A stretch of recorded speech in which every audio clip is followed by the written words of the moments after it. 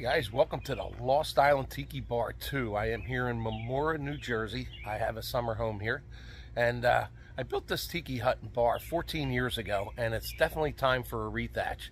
I'm going to take you guys over there in a second to show you what's going to be done, and I'm going to change things up a little bit, and hopefully you guys can get some good information. If you have any questions, obviously you guys can always text me, message me, whatever you want to do. I'm happy to answer all your questions, and if you like my content, please like, follow, and share. So I'm going to turn the camera around in a second, but it is Father's Day. I'm taking the day off, and I just want to wish all the dads out there happy Father's Day. And for all the dads that don't know how to drive a stick shift, happy Mother's Day to you guys. All right, I'm going to turn the camera around, and let's see what we got here. All right, there we go. So I built this 14 years ago, and it is definitely time for a rethatch. But I'm not going to just do a rethatch.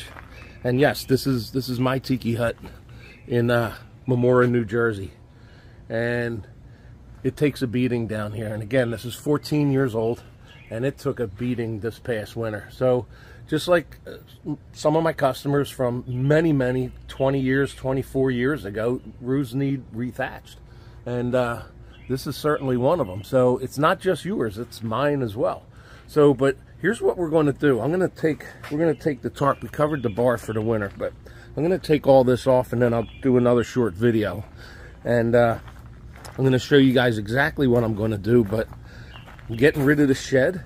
I have a whole new plan, a whole new idea on what we're going to do here. So let me get all this stuff cleaned up a little bit, and I'll be right back.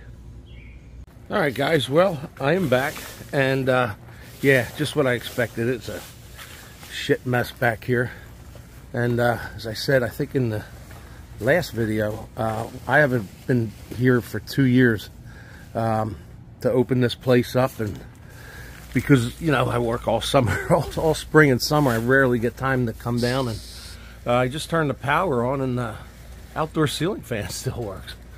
But, you know, I bought that 14 years ago. No, it was less than that. Probably 12 years ago I bought this one. And it's actually an all-outdoor fan. So I think I paid like $5.50 for it, something like that. So, yeah, you would expect it still to work. And it's running perfectly. But let me show you guys what I'm going to do here. And hopefully this could give you guys, you do-it-yourselfers, if this could give you guys some ideas, glad to help. So, holy crap. Look at that. It's all rotted, the floor's rotted, and it's all pressure treated, but sitting here for 14 years in the sand tends to go. So, like I said, I'm ripping everything out. I'm keeping the bar, obviously. If you look at the bar is in, like, perfect condition. This is about 14 years old. And, yeah, there's my eagle sign. That thing, the wind blew that off. But the bar is still in, like, perfect shape for as old as it is. The refrigerator was in there. Clean that up. I opened the cabinets. Nobody stole my stereo. That's how old this bar is. I still have a stereo in there. All right, so here's what I'm going to do, guys. I'm going to move the bar. I'm going to disconnect the electric. We're going to move the bar. Now, this isn't all happening today, but I'll keep videos. I'll keep making progress and making videos because I have a short window to come down here. We got a bunch of projects coming up, so obviously they're first. Carpenter's house is never done. So, here's what I'm going to do. Here's the shed. Right here. So, I'm taking the shed down. And this thing's 28 years old. It's still in decent shape. But I'm going to rip it down. If somebody wants this shed, it's free. It's yours. I think it's 8 by 9, something like that. But once the tiki hut comes down, the shed's going to get ripped down. If anybody wants it, you're free to get it. I'm not holding it for anybody. When it's time for me to take it down, it's coming down. So if you want it, let me know, and it's yours. It's still pretty decent inside. But I'm not putting another shed in. So, yeah, the shed's still decent. But I'm not putting this new shed in. Here's what I'm going to do. I am going to build a tiki hut to cover where the existing one is now to the back of the shed.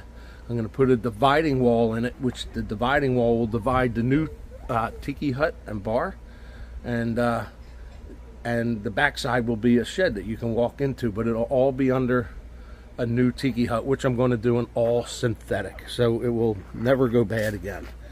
I'm not sure what I'm going to do with the floor yet. I don't know if I'm going to do pavers.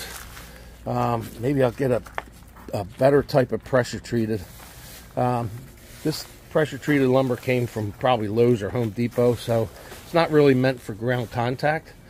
So if I build another one, I'll get some better pressure treated. This is typically the stuff you use on the deck that's raised up off the ground. So that's my idea. New Tiki hut, and the new shed will be part of the Tiki hut, all under one thatched roof. So what do you guys think? Love to hear your guys' thoughts and opinions. And I'm going to do this for me. So let me know what you guys think. All right, from the Lost Island Tiki Bar 2 down in Marmora, right outside Ocean City, New Jersey. Tiki Kev out.